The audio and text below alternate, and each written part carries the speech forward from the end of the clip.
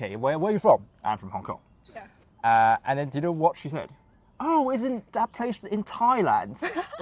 they can't even differentiate like normal average Joe in America in high school because of how the education system works. It's played a huge factor into making us less proud to be Chinese. I've got that strong energy of we used to be the best, we used to be the premium Asians. Correct. 粵灣區嘅朋友唔好忘記 like 粵灣區嘅朋友唔好忘記 like, comment, subscribe 呢條片。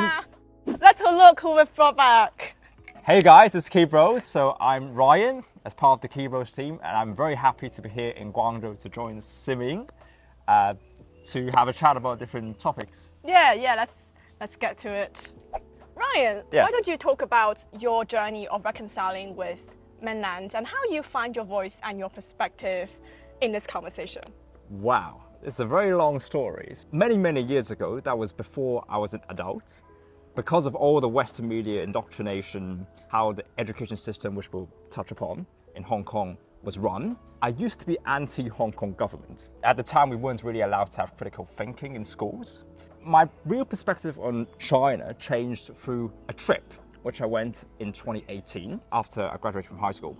I went with our editor, his name is Daniel, on this very long, pretty much a month trip to different provinces in the mainland, starting from Shenzhen all the way up north to Beijing. We've gone for like Hubei, Hunan, and then also like Shanxi, Jiangsu, Zhejiang, maybe 8 to 10 provinces. We each stayed for like a few days. We've seen different sides of the mainland, and that's really broke my stereotypes. What's the biggest waking up lesson that you've learned from that trip, like as to what mainland was like? A few things. First of all, the level of development is very diverse. The culture is also very diverse. You can't just lump some mainlanders into one category. Each province has their own specialties. Even dialects can be very different, going from one town to the other, let alone province. So I learned the importance of diversity. Secondly, I would say it's not as backward as I had imagined, because back in the schools, we're being taught that, okay, because of the Cultural Revolution, because of all that, the mainland is very poor, people are very dirty. And to be fair, some mainland tourists in the early 2010s, they did perform quite poorly in Hong Kong. They maybe poo on the street. That did happen. I'm not denying that happened, but times have moved on. People in the mainland have gotten richer. Yeah. It's gotten way more developed. And what I'm really surprised by is the level of technology. Like the high tech, the use of technology in 2018 really shocked me. That's even before everything has to be paid by WeChat or Alipay. That was before that time. I was really amazed by even going to like some random, third tier or fourth tier village in like Hubei or Henan. You can use like quite sophisticated technology. So that broke my stereotype of mainland as such a backward, poor, dirty place. And also one interesting thing is I talk to people maybe driving taxi, like the cabs, or maybe just on the streets. There are voices of different voices that can be heard in the mainland. It's not just one uniform voice. Used to think that mainland is such like an authoritarian place. Yeah. You can't have any dissenting opinion about the government. Yeah. But if you just have a chat with like a random taxi driver in a city, you can tell that there are room for dissent for the government. A lot of impression around the mainland from Hong Kong is that it is still staying back in the early 80s and early 70s, right? Correct. When the mainland people are considered as uncouth and uncultured and uneducated, and that impression sort of lasted until the 2000s. Sure. I remember watching a documentary on PBS on the Hong Kong youth. Okay. People who were born after 1997, Sure. when after Hong Kong was handed over to China. A lot of these people, they actually have nostalgic feelings towards the colonial time. Yes, which is strange. Which I found really surprising, because it seems that people are not very happy with that. So from your observation, what's the difference between opinions when it comes to people who were born before the colonial time and people who were born after the colonial time? Okay, I think there's a huge difference. So people who were born before 97, like my parents' generation, they've gone through both the tough times and the good times of colonialism. The good times of colonialism only happened during the last few years of the handover, around the late 1980s to the early 1990s, when coincided with China opening up a lot of economic opportunities, but also because I believe it's a deliberate ploy by the Brits before they leave to instill this Hong Kong as a beacon for democracy thing at the time, because for 150 years or 40 years, we were a colony. We couldn't vote at all for any governor. It was appointed by London. And also, we didn't have any elections until the 1980s. You know, no representation at all by universal suffrage or even just representative vote in Parliament. That did not exist until the 1980s. So my parents, who were born like in the 1960s or 50s, they experienced how the class system works before the prosperity of the 1980s. Ethnic Chinese like us couldn't enter the peak, for example. There's a law banning that. So they've gone through both the good and the bad, and they know how to judge colonialism in a fair way. Yeah. Whereas the youth, like of our generation, we have not experienced colonialism because of our education system. The teachers are mainly from the 80s and the 90s. They were born during that time. So they have, of course, a very nostalgic feel of colonialism, which they instill towards us students who are born Gen Z students or late 90s students. Normally, people like us, of our age, have such a positive view of colonialism, which I think is completely blown out of proportion and exaggerated. And many of us actually have never lived in the West before, but they have this ideal version that 外國的月亮是圓的, which translates to outsiders in the West, the moon is brighter. In the mainland, we have a saying called 崇洋媚外. Yes, I've heard of that, yes. Exactly, it's the same. There's a debate in the mainland where we think that the younger people in Hong Kong are spoiled, ungrateful. Kind of true to say, yes. In Hong Kong, you don't go through something called a patriotic education, right? I remember in 2012 where the government actually proposed something like that. The activists at university, like Joshua Wong, they actually opposed that. Yes. So I want to dive deeper into the educational experience in Hong Kong as someone who actually experienced the entire primary school, middle school. Yes, so I did. Tell me about how do you learn about the idea of a country? Like, how do you relate to this idea? Okay. Now, how we were taught about a country is mainly through two subjects. I would say one is Chinese history, one is liberal studies, which they've cancelled it until quite recently. In 2022, right? Something like that, really quite recently. Yeah. But I went through it, and junior high school at least. We were being taught about how modern China was founded, everything that started in the 1900s. Okay, that will give you a bit better picture of why so many of our kids have this kind of view and are being misled. We started off talking about, okay, there was the Century of Humiliation. Oh, there was? There was discussion of that, okay? Like we were being basically humiliated, embarrassed by the Japanese, by the Americans, by, the Russians. We did teach about that. What about the British? As well, to be fair. Oh, okay, yeah. And obviously we also covered like how the CPC was founded, 27, in Zaigongshan, and then go to Yinon. We did learn about that, okay? Also, in liberal studies class, we did. However, once 1949 came, it was being taught quite selectively. For example, they were just focused on all the bad things that the CPC have done, like the famine, a lot of emphasis on the Cultural Revolution, like how they persecute the bourgeoisie, the upper class. Communism is bad, capitalism is good. That's what's being taught in liberal studies class. Literally? Literally. I'm not joking. That's happened in liberal studies class. Okay. Not Chinese history, but liberal studies class. As I told you, the teachers were born in 1990s or 80s. They write the model answers for the exam. Our education system does not really foster critical thinking, contrary to popular opinion. We do not.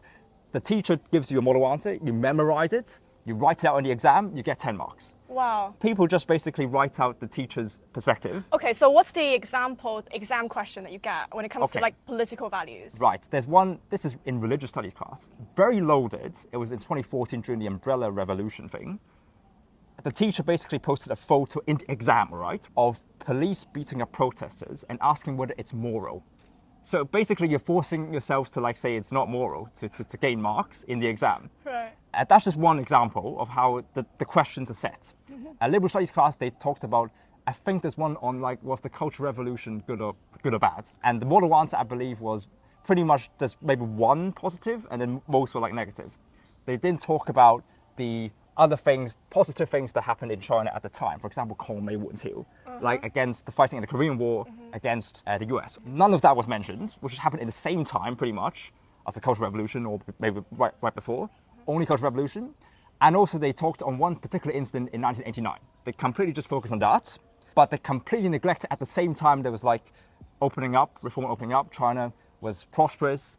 They also didn't give us the backdrop. They've just focused on, okay, that happened in 1989 was bad, but they forgot to talk about This happened also in Yugoslavia, in the Soviet Union. There was an active force of determination in the West to undermine communist countries. Okay, that's the aim, to basically dissolve them. It was really one-sided, I believe, how it was being taught in class. And it didn't really give the country such a very fair depiction. I think the best way is to give both the good sides and the bad sides, and you just think by yourselves. But our education system, that didn't occur. We were never taught about anything to do with independence, to be fair, none of that. In class, none of that. But we will always emphasize the differences between Hong Kong and the mainland. That sense of national identity was never really emphasized in high school because of how the education system works. It's played a huge factor into making us less proud to be Chinese, to say, and just focus on, oh, we're proud that we're from Hong Kong. Or Hong Kong is a very distinct identity that needs to be preserved. I could see that there's a huge, big gap in terms of what kind of values are mentioned. In mainland, we learned about that the CPC founded the country, and the entire economic results that China went through after 1978 was the hard work and the intelligent decision-making from the leadership. So there was a lot of positive being mentioned, cultivating a sense of loyalty to the country. Whereas in Hong Kong, it seems to me that it is through discussing how more advanced Hong Kong economic was, and through, let's say, interpretations of different historical events that passed down a different set of values to Hong Kong youth. I think so, yeah. You put it quite precisely. Like, when you mentioned this distance from the mainland, I was thinking about the element of class. Whenever I was thinking about what people are complaining when they're having interviews with foreign journalists, and they are a bit scared of going to mainland and integrating with the mainland. And I was thinking, does that have anything to do with class ideologies? Because the primary reason that people don't want to be associated with mainland was because mainland was poor, and it does not represent any sort of economic opportunities. I'm not saying this is the truth, but I feel like people are afraid of it. So I would assume that people who have more hostile attitudes towards the mainland are probably from the middle class, because the middle class are the social class that actually does value security, stability, and a better lifestyle through maybe going through different systems. So Hong Kong society is V-shaped. What's about V-shaped? You have the upper 5-10%, which control most of the wealth, to be fair. Most of these people are very pro-China because they have high-end positions in the government, or maybe they have really, really close business ties with the mainland. So these people, especially the kids as well, who go to international schools, very pro-China. Bottom 5 to 10%, not to generalize, but that's true. Mainly people who maybe, I'm talking working class people, driving maybe lorries, buses, taxis, okay? Those people are also quite pro-China, because let's say during the riots, right? If you can't drive, then you can't go to work, you have no income. So that completely disrupted their way of work. Or maybe if you're cross-border trade, that affected a lot during the trouble. Naturally, you tend to support the government. Whereas the middle, I would say 60%. The comfortable, 70-class middle class people. By the way, I'm from middle class, okay? So I know how it works. Most of them tend to be quite anti-government. They have a lot of grievances towards the government. Economic ones. Yes, some of them are not mainland focused. Like political ones, I think it's just a sham. The main underlying problem is because people are really struggling to make ends meet. In terms of, because the housing prices in Hong Kong are just insane. So it's just so difficult to like own a house. Nobody of my age owns a house. Nobody. We all live with our parents. A lot of resentment has caused because of that towards the government. People just manifest it through anti-government actions of vote. If you think about it, Hong Kong's system is not necessarily democratic in a way, because you don't have universal suffrage. You can't elect the chief executive. It does have democratic features, but it's not exactly a democracy. So since that you can't elect who was in office, it means that the way you express your political will was through protest. Correct. And freedom of speech. Spot on, yes. Right? You're right. That was how people express how they feel about the society. When you mentioned that when the middle class, where maybe they are not getting jobs, they're not having better jobs, maybe they're seeing that their mainlander counterparts are having a better life. And slowly they have to catch up with the reality that the mainlanders in some cities are doing better than they do. Much better than I have to say much better. And they feel that sense of grievances, like, we used to be special, we used to be the better ones. I don't know what the future holds for Hong Kong anymore.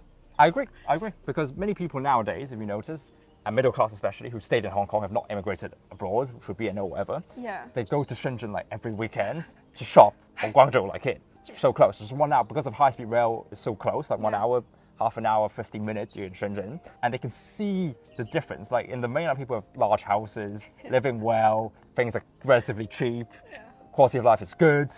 And there's this sense of 唔抵得 in Cantonese, you know, a little bit of jealousy involved. I can feel that. I can really feel that. And it's the same as like the West cannot accept China's rise. It's the same principle, because many people in the United States or like the UK or the EU, they have this sense of, okay, we're the top 5% in the world, and suddenly there's this non-European country that's risen par on par. They can't accept that the world is not just them. Like global hegemony by one force has to end. And Hong Kong, I think, is a microcosm or like a reflection of that. Just I've got that strong energy of we used to be the best, we used to be the premium Asians. Correct. But that's really true. Like you hit the jackpot. Yes. The sense of superiority has crumbled, like completely crumbled, especially past few years. Let's say if you are traveling abroad and someone asks you, where are you from? What do you say? How do you identify yourself? Such an interesting question. Now, it depends where I go. So obviously I'm from Hong Kong. I'm proud to be from Hong Kong, but also I'm very proud to be Chinese. I've told that all along in my channel. These two identities not necessarily have to be the antithesis of the other. Like they can complement each other. Like especially I write Chinese, I speak Chinese. Cantonese is Chinese. You speak Cantonese as well. I don't see any difference. So that's how I identify myself. Now in terms of answering your question, what do I answer? And the thing that you just said off camera. I will. Yes. Let me try to get back into the mode. In the past, I used to always stress on my Hong Kong identity more. But recently, especially these few years, I find myself actually identifying more as Chinese. They're from Hong Kong, but seriously, especially having lived abroad, in Africa especially, because in Africa, I was based in Côte d'Ivoire, Western Africa. People couldn't differentiate, like when I tell them from Hong Kong, they don't even know where it is. But when I say I'm from China, they immediately know. In Africa, for sure, everywhere I go, I just tell I'm from China, I'm Chinese. I get like really top-class treatment. China is like helping Africa a lot, like infrastructure. I can see that with my own eyes. Building airports, building bridges, railways in Nigeria. Like it's really transformed the continent. In the West, I have to be a bit more careful. Okay, especially when I was in the United States, for example, I would say I'm from Hong Kong first because of all the political tensions. Like, do you assume that people will respect you more if you said you're from Hong Kong? This is what I find so funny, because I've traveled around the US as well. It was so interesting. I went to a random town in West Virginia, like a red state, completely hilly-billy. I'm the only ethnic Asian in the town, I believe, at the time. I was just visiting. I talked to this homeowner. I told her, okay, where are you from? I'm from Hong Kong. And then do you know what she said? Oh, isn't that place in Thailand? like they can't even differentiate like normal average Joe in America. It's not even Taiwan. It's it's Thailand, all right? Like between Hong Kong or China, Taiwan, Thailand, you know, it's all the same to them. Japan, in their eyes, you're Asian. So I would say I'm not just proud to be Chinese. I'm also proud to be Asian. Like you're proud to be Thai. I'm from Thailand. You know, like Kok Kun Kap. But in some countries which are probably friendlier to China, like in Hungary or in Serbia, especially Serbia, people are so friendly. Like they just treat me as like brothers, you know, like they high five with me, you know, like, yeah. So it really depends on where I go. In Southeast Asia, Central Asia, I'd say I'm Chinese, no problem. Just in the West, I have to be a bit more careful because of all the racist attacks. But otherwise, I don't see why we cannot be proud to be Chinese, and I am proud to be Chinese here on camera. A lot of criticisms around this topic saying that it is harming the transparency and the judiciary advantage of Hong Kong.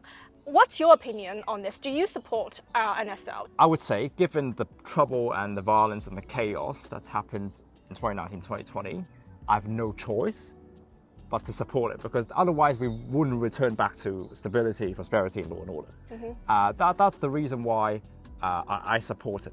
Now, in terms of its implementation or whatever, there are arguments, valid arguments, that, you know, it's suppressing freedom of speech, whatever. But I have to say, every single country that I know of has national security laws. The UK has one. They recently passed one in 2023, and they tried to like prosecute people from Hong Kong using their own national security law only just a few weeks ago.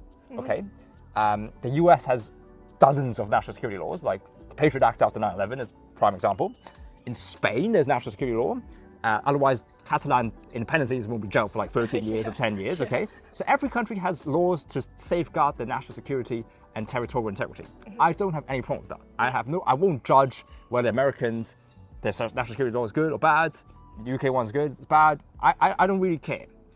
All I care is don't have double standards. If you have national security laws, then why can't we have them as well? Is it okay if you have that black flag that says 往後香港 No, that's off completely. That's off. Yeah, because that message is to overthrow the government. Like you're basically,革命, right? Like complete revolution to like completely dismantle the whole Hong Kong structure or the one country, two systems. So if you have that flag, if you like put that on your car, that you will be arrested. Pretty much, yes.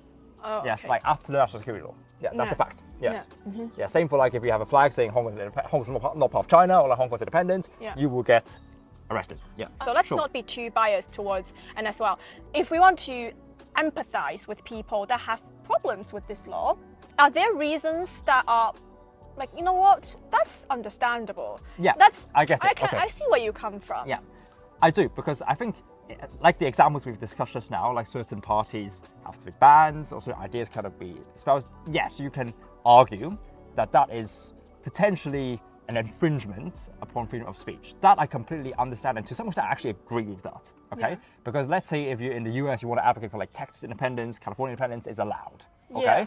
So that from that argument, I can see your point of view, but my point is, human rights are multifaceted. This is just one human right, okay? There are multiple other human rights, like having social order, right to eat, right to live. Okay, people don't often talk about this, but we have to take these into account. In China or in Hong Kong, you can basically go out in the streets 3 a.m., 4 a.m. at night without any problems. Yeah. That's a right you do not have in the West. Yeah. Okay? If you allow so much social disorder and disruption, then you're basically giving more priority to one type of human rights, but neglecting or depriving you of some other human rights. So I think it's important to maintain a balance, not just freedom of speech, but also with other human rights. And if that can be achieved, then that's best for Hong Kong society. China is moving up. It has a lot more influence around the world. Way more.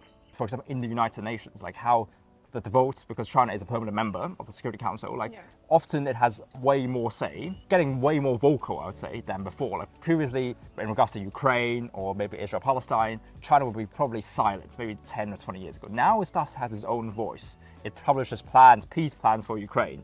It publishes how we should cooperate with the Arab world, and also maybe like Iran, you know, Turkey, to deal with the Middle East problem. I can see with my own eyes that China is globally is rising, is stepping up the plate to help the world through the Belt and Road Initiative, through these different forums.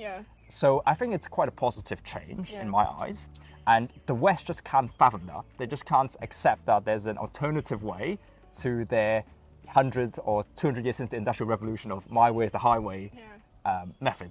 Yeah, definitely. And you actually become to understand that actually the old logic, the old structure of thinking that there's this hierarchy of the West at the top, China at the middle, maybe at the bottom, is changing, it's moving, it's completely changing. 100%, yes. And that is, again, changing the way we identify with this culture as Chinese, and as this culture. The adjustment the Hong Kong people have to make is to open their eyes and maybe to travel a bit more to the mainland and to see that there's a real dynamic change now happening, politically speaking and economically speaking.